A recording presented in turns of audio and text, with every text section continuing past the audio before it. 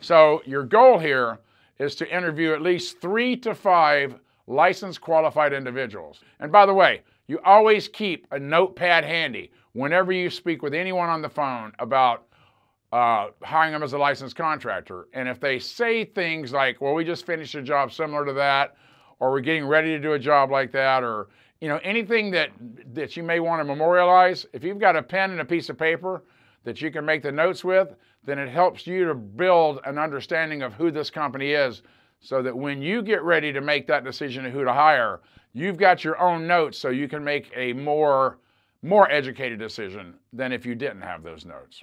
But it doesn't have to be that difficult. Name, license number, company name. Those 3 pieces of information alone, by going to yourconstructionexperts.com, will tell you whether or not they're legally valid licensed contractors on the day that you're checking.